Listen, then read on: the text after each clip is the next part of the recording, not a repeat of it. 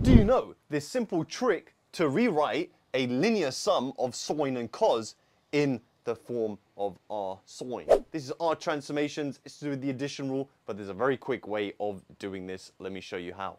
Now, once we have taken into account the form, which if the first term is sine, the addition rule formula needs to be sine as well.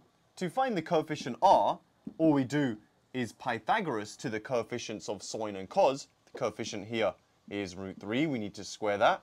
And then the coefficient of cos x is uno. Root 3 squared is 3, plus 1 quattro, root that is 2. Then to find alpha is very simple. We do inverse tan of the second number, uno, divided by the first number, root 3, which in this case is root 3 over 3. Inverse tan of that is 30 degrees, or pi over 6 if we're in radians. And that's it. We're left with 2 sine x plus 30 degrees. Nice. Save this video and share it with a friend who you think would benefit from this information.